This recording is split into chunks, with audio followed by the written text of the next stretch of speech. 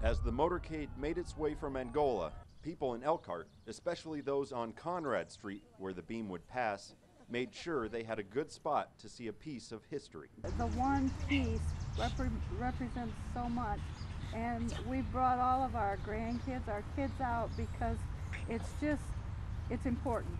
The state police led the way, giving updates to the people trying to manage the legions of motorcycles traveling to town. The first numbers that came in were 1,000 bikes to 10,000, which really didn't help us that well.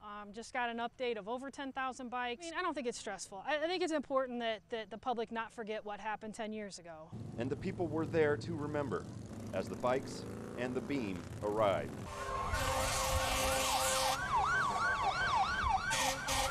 I'm at the corner of County Road 6 and 17 in Elkhart. The beam just passed us. The procession is obviously still going. They say it still stretches all the way out to Middlebury.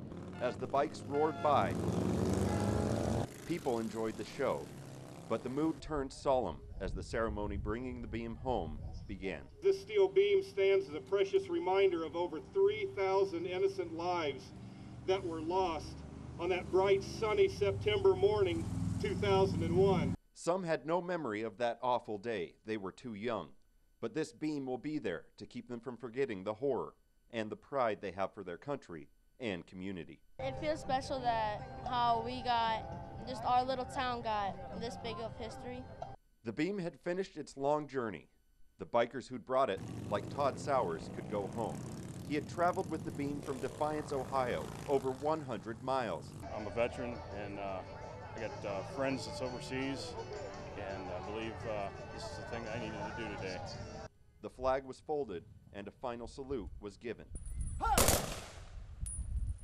And one town in Indiana received a solid steel promise that they'll never forget September 11th.